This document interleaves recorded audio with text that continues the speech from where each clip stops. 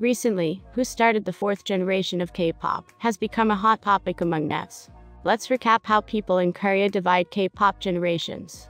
In Korea, defining K-pop generations is not by time, but rather by idol. The idol who changes the present K-pop music industry will kick off the next generation. The first generation. h.o.t. h.o.t's debut overturned the pop culture in Korea at that time and opened the era of K-pop idols. Following h.o.t, SSERAFIM, SES, h.o.t made up first-generation groups. The second generation. The music industry hadn't changed a lot since first-generation idols gained popularity until Dongbin Shinki gave K-pop groups a new direction and made K-pop a global phenomenon. Super Junior, Big Bang, Wonder Girls, 2NE1, 2PM, SHINee, Girls' Generation all fall into the second generation. Generation 2.5.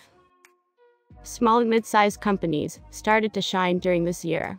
Here are some Generation 2.5 groups: Beast, Infinite, Tiara, A-Pink, Sistar, FX, Miss A.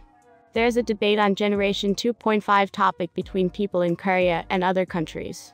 Korean fans think that in this period, there were no trendsetters who could make a huge impact on the K-pop music industry. The third generation. The idol group that opened the third generation door is EXO. EXO revived the K-pop music industry at the time. EXO, along with BTS, Twice, Blackpink, Red Velvet, 17, Mamamoo, Yachichingu, have pushed K-pop to its heyday. The fourth generation. So, who brings K-pop to the next era?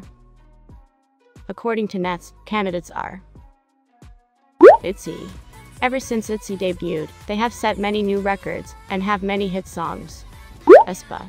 AESPA introduced the concept of metaverse into K-pop. They are the first K-pop group that has their own AI avatars. IVE. IVE joined Million Seller Club just 6 months after their debut and continues to gain in popularity. Who do you think starts the fourth generation of K-pop?